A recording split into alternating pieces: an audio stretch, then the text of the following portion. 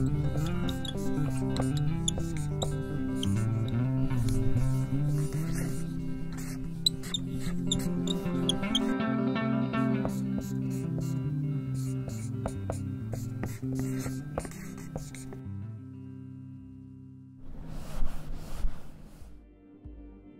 actually grew up in northern Ontario, and for me, I sort of discovered very young, because of where I grew up, that the idea of north is just that. It's an idea, and it has a lot to do with relationality. You know, my north is pretty south to a lot of people, but on the other hand, my north is a lot more north than what people in the south think. And this came to mind when people would talk about Algonquin Park being in northern Ontario, and I thought, well, I had to drive about 6 hours south to go to Algonquin Park. It wasn't really northern Ontario.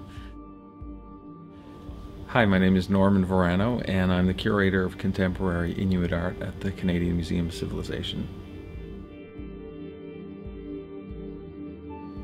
I have a variety of projects that I work on. As curator, I'm responsible for the collection of Inuit art here at the museum, and I'm responsible for doing research on the collection and also building the collection for the future, publishing on the collection, creating exhibitions. And of course, working at a museum here allows me to meet a lot of the artists and people whose lives are connected to this artwork directly.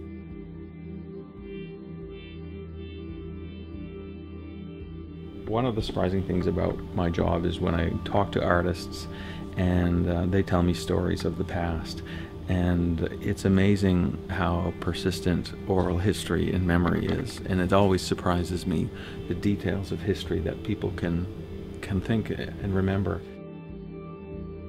You know, ideas of geography are very much cultural, and that's the aspect that I was most attracted to. I also happen to just love art ever since I was very young, and that I can't explain why. So studying Inuit art was a way to bring together these interests of geography, my interest in the north, my interest in the outdoors, and art.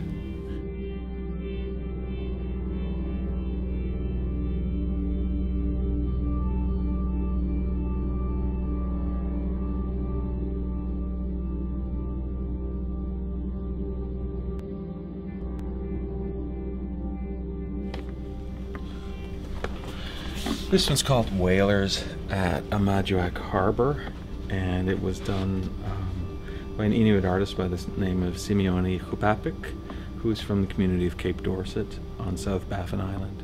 Inuit had their own traditional place names for all of the Arctic, and what a lot of researchers are doing today, people who work in anthropology and in art history, we're working with Inuit elders to really put Inuit place names back on the maps.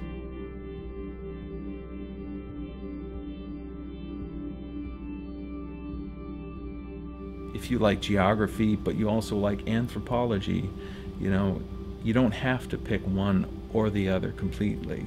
There are ways of bringing these interests together, and for people that are bright enough and just determined enough, they find a way of doing it.